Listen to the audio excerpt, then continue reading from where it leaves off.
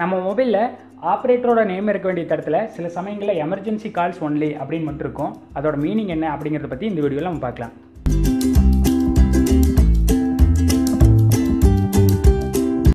Okay, இதை பார்க்குறதுக்கு முன்னாடி எமர்ஜென்சி கால்ஸ்னால் என்ன அப்படிங்கிறத பற்றி பார்க்கலாம். ஃபார் எக்ஸாம்பிள், இப்போ நீங்கள் வந்து உங்கள்கிட்ட ஒரு மொபைல் இருக்குது. நீங்கள் வந்துட்டு ஏதோ ஒரு பிளேஸில் போயிட்டு ஒரு எமர்ஜென்சியான சுச்சுவேஷன் அதை வந்துட்டு யாராச்சும் ஒருத்தருக்கு தெரியப்படுத்தணும்னு நினைக்கிறீங்க. ஃபார் எக்ஸாம்பிள், ஏதோ ஒரு காட்டுக்குள்ளே போயிடுறீங்க. அந்த காட்டிலேருந்து திரும்பி எப்படி வர்றது என்னங்கிறது எதுவுமே உங்களுக்கு தெரியல. காட்டோட ஒரு இடத்துல நீங்கள் இருக்கிறீங்க, உங்கள்கிட்ட ஒரு மொபைல் இருக்குது அப்படின்னு வச்சுக்கலாம். அப்போ 91111 இந்த மாதிரியான ஒரு சில நம்பர்ஸ் இருக்குது. ஸோ இந்த நம்பர்ஸ் மூலமாக நீங்கள் அந்த இடத்துல இருக்கிறத யாராவது ஒருத்தருக்கு தெரியப்படுத்தலாம். அதுதான் அந்த நம்பரோட மீனிங்கு. இப்போ வந்துட்டு உங்கள்கிட்ட இருக்கிற மொபைல் உங்கள் மொபைலாக இருந்தாலும் சரி, வேறு ஒருத்தரோட மொபைலாக, உங்கள் மொபைல்லையே காண்டாக்ட்ஸ் எல்லாமே எதுவுமே உங்கள்கிட்ட இல்லை, எல்லாமே ரேஸ் ஆகிடுச்சு அப்படின்னா இதை யூஸ் பண்ணுறீங்க. ஏன்னா காண்டாக்ட் எதுவுமே உங்களுக்கு தெரியாது அப்படின்னா இதை யூஸ் பண்ணுறீங்க.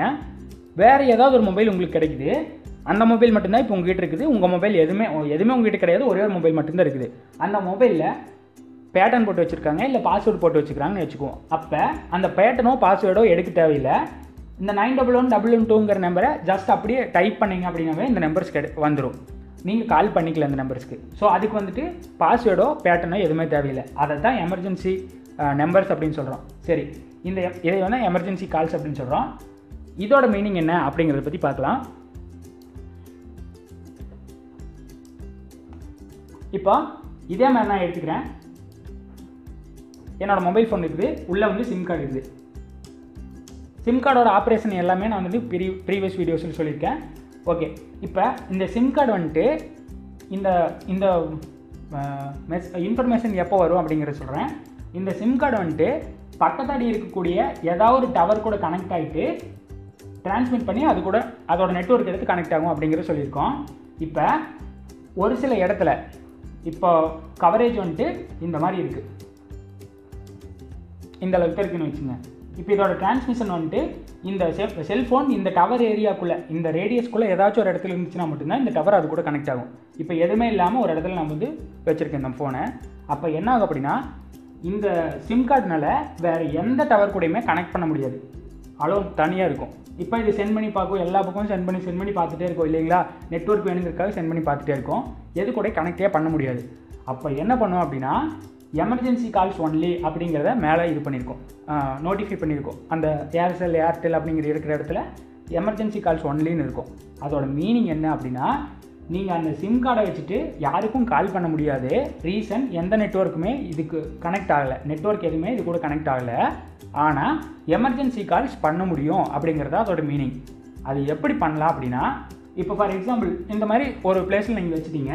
இப்போ இதில் வந்துட்டு நான் கண்டிப்பாக இப்போ இந்த இடத்துல வந்து கண்டிப்பாக நான் எமர்ஜென்சி அப்படிங்கிறத தெரியப்படுத்தணும்னு நினைக்கிறீங்க. அப்போ 91111 இந்த மாதிரி ஏதாச்சும் ஒரு நம்பரை இதிலிருந்து டயல் பண்ணுறீங்கன்னு வச்சுக்கலாம். இந்த டயல் பண்ணோன்னே என்ன ஆகும் அப்படின்னா, இதோட ரேஞ்சு ஏரியாவுக்குள்ளே எதுக்குமே வராது. பட் வேறு ஏதாவது ஒரு டவர் இங்கே இருக்கு இல்லையா, வேறு ஏதாவது ஒரு டவர், இந்த டவரோட ரேடியஸ் வந்து இவ்வளோ இருக்குன்னு வச்சுக்கலாம். இந்த டவரோட ரேடியஸ்க்குள்ளே இந்த மொபைல் இருந்துச்சுன்னா இதோட ஆப்ரேட்டராக இருக்கணும்னு அவசியம் இல்லை. ஃபார் எக்ஸாம்பிள், இது என்னோட ஏர்செல்னு வச்சுக்கலாம், இது வோடஃபோன் இல்லை பிஎஸ்என்எல் வேறு ஏதாச்சும் ஒன்றுன்னு வச்சுக்கலாம்.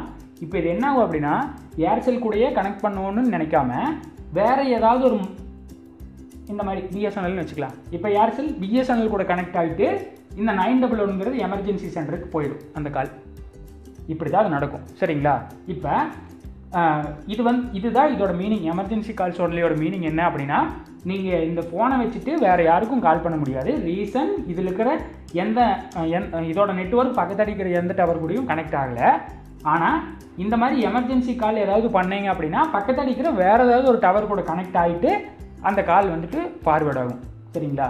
இப்போ இது சிம் கார்டு இருக்கிற சுச்சுவேஷன் சொல்கிறேன். இப்போ என்கிட்ட ஒரு மொபைல் மட்டும் கிடைக்குது, நான் ஒரு எமர்ஜென்சியில் இருக்கிறேன். நான் ஃபஸ்ட்டு சொன்ன மாதிரி ஒரு காட்டுக்குள்ளே போயிட்டு வழி எதுவும் தெரில, எங்கே போகிறது எதுவுமே ஒன்றுமே தெரில. அப்போ என் கையில் ஒரே ஒரு மொபைல் மட்டும் கிடைக்குது.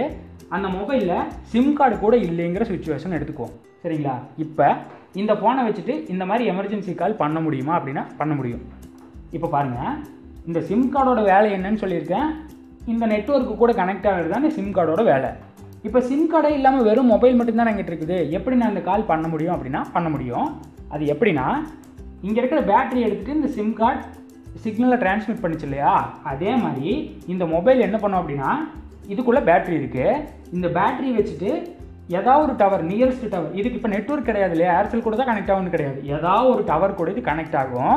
அந்த கனெக்ட் ஆகிறத எப்படி உறுதி பண்ணும் அப்படின்னா, இதுக்குன்னு ஒரு IMEI நம்பர் இருக்கு இல்லையா, இந்த IMEI நம்பரை சிம் கார்டோட நம்பர் மாதிரி யூஸ் பண்ணிக்கும். சரிங்களா? இப்போ இந்த IMEI நம்பர் வச்சுட்டு இந்த மொபைல் வந்துட்டு பக்கத்து அடிக்கிற ஏதாச்சும் ஒரு டவர் கூட கனெக்ட் ஆச்சு அப்படின்னா, அந்த கனெக்ட் ஆகிற டவர் என்ன யோசிக்கும் அப்படின்னா, இது வெறும் மொபைல் நம்பர் தான், வெறும் IMEI நம்பர் தான், ஆனால் இது டயல் பண்ணிக்கிற நம்பர் வந்து எமர்ஜென்சி கால் அப்படின்னா அதை கண்டிப்பாக கனெக்ட் பண்ணணுங்கிறத உறுதி பண்ணிக்கும் அந்த டவர். அப்போ என்ன பண்ணும் அப்படின்னா, டக்குன்னு அந்த மொபைல் அந்த நம்பரை வந்துட்டு இந்த எமர்ஜென்சி சென்டருக்கு ஃபார்வேர்ட் பண்ணிடும். ஓகேங்களா? பக்கத்து அடிக்கிற டவர் கூட கனெக்ட் ஆனே அந்த டவர் வந்துட்டு இந்த நம்பரை எமர்ஜென்சி சென்டருக்கு ஃபார்வேர்ட் பண்ணிடும். ஓகேங்களா? அப்போ இந்த எமர்ஜென்சி நம்பர்ஸ் வந்துட்டு இந்த 911112ங்கிறது ஒரு தெரிஞ்சுக்க வேண்டிய ஒரு நம்பர். நீங்கள் சிம் கார்டு இருந்து டவர் இல்லைனாலும் பயன்படுத்தலாம். அதே மாதிரி பேட்டர்ன் இல்லை பாஸ்வேர்ட் போட்டிருக்காங்க, அதை எடுக்க தெரியலினாலும் இந்த நம்பர்ஸ் டயல் பண்ண முடியும். இந்த மொபைல் வெறும் மொபைல் மட்டும்தான் இருக்குது, சிம் கார்டே இல்லைனா கூட இந்த எமர்ஜென்சி கால்ஸ் வந்து நீங்கள் பண்ண முடியும். சரிங்களா? இப்போ எமர்ஜென்சி கால்ஸ் ஒன்லியோட மீனிங் என்னன்னு உங்களுக்கு புரிஞ்சிருக்கும்.